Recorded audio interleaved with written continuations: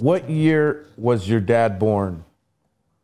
Tito Puente was born April 20th, 1923.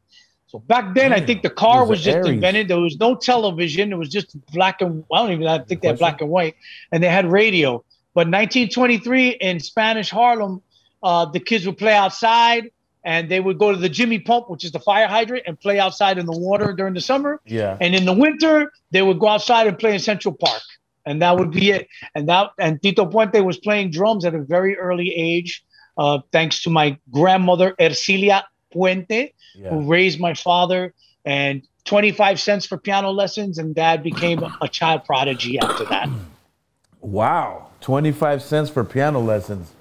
Yeah. Back in 1926, 27, he was about maybe 7 or 8 years old. He took little piano lessons, and he was a dancer too. Tito Puente was a dancer when he first started it. And my aunt danced in dance contests all around Brooklyn and New York City. Yeah.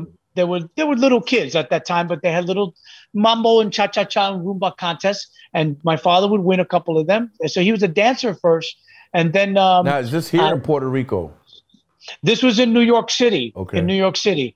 Now my family is from Puerto Rico. They're from San Germán, Puerto Rico. Dale. The Puente familia. So my grandfather moved from San Germán as an immigrant through Ellis Island in New York, and then moved into Brooklyn. Hay mucho hispano, hay mucho puertorriqueño vive allá in Brooklyn, in Williamsburg area. Claro que sí. So that's where they live. A lot of them there. And hay mucho cubano que se vive allá in New Jersey. A lot of Cubans moved to New Jersey on the Hoboken side, Union City over there. Elizabeth, so, yeah, Elizabeth as well, yes. And then there were the Puerto Ricans. They moved out to Patterson, New Jersey, all around the 5 boroughs of Manhattan and the tri-state area. But my father was born in Spanish Harlem when they moved from Brooklyn up to Spanish Harlem at that time.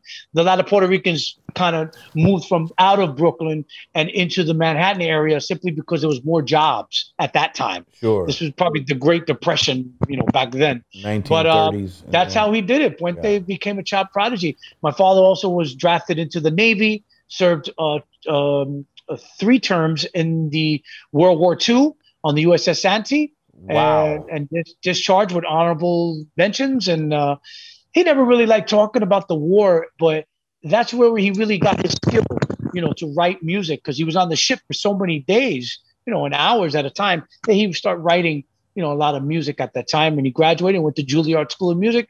And then after that, boom, took off. In 1949, became Tito Puente and his orchestra, and started being the best arranger that everybody wanted to be a part of, and everybody wanted music from him. The history is incredible, and I can't wait to share that in the documentary. Yeah.